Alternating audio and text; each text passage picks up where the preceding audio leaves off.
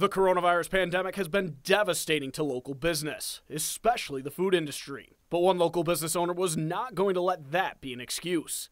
Even if it meant the loss of his business, he was not going to let his community starve. We step out of our boundaries and we try to help out, and we hope that other people see this and just want to give back to this community because we're hurting. I'm hurting. I might not be around in 2021. Everybody's like, why are you doing something like this? Because I like to give. Michael Woodard, owner of BC Texas Hots, has against all odds managed to find ways to provide meals to those dealing with food insecurity across Chemung County. At first, by providing over 500 free meals for Thanksgiving and over 800 more for Christmas. We're just trying to give back and do our part for the community. I mean, we're struggling as it is being restaurants, and we're hoping that things turn around.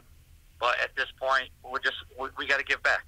There's people out there that deserve a hot meal, and we're going to prepare it for them. Aaron Golden saying Michael is always thinking of everyone else before himself and his restaurant.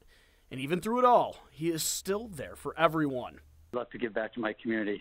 I've been working all year with my pastors and stuff at the Way Center, and there's nothing better than going out in a hard time like this and be able to help somebody else. To find out how you can nominate your most valuable citizen, head over to our website at mytwintiers.com. But reporting for 18 News, I'm Matt Paddock.